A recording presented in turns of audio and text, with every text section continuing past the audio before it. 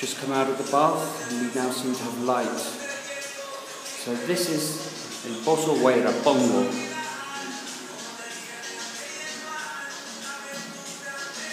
Sorry, those are all things. Obviously I've just been bathing with my woman, but anyway. This pozo is twice the size of the tourist ones. It's about 4 times the size. Anyway, this is the pozo Huayrapongo. This is the place to come. We're charging more because there's 2 of us. There's 2 of us. So they charge you for 2 in the other pozo or bath.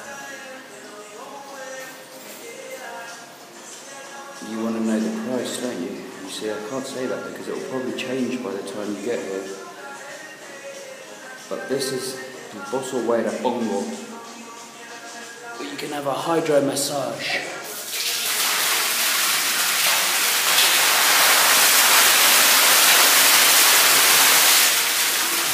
Have extremely hot water or extremely cold water.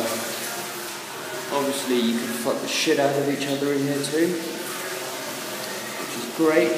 You can do all sorts of things in here. But this is the pozo Huayrapongo. Clean enough. Some instructions on how to bathe. It says 40 minutes, so 40 minutes. But kind of more relaxed around here. 40 minutes kind of means an hour and a half.